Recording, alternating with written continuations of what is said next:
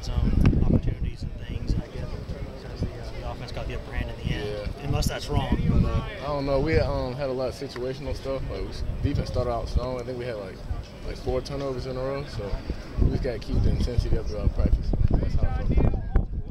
Was there just a slippage after the early stuff? Or what was... Yeah, I felt a lack of intensity as we got later in the practice.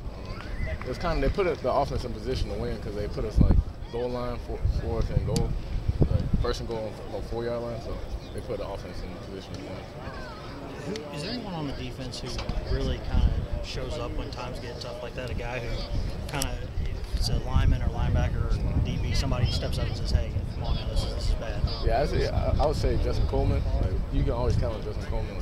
They hardly even try him on offense because they know that he's going to be consistent. So I guess he's the most consistent guy. He got a pick today when they tried. Yeah, he had a nice looking pick, one-handed.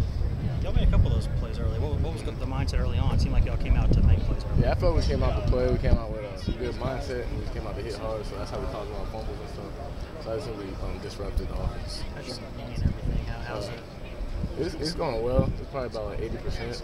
Like towards the later part of practice, that's when it starts getting stiff and stuff. But for the most part, it feels good.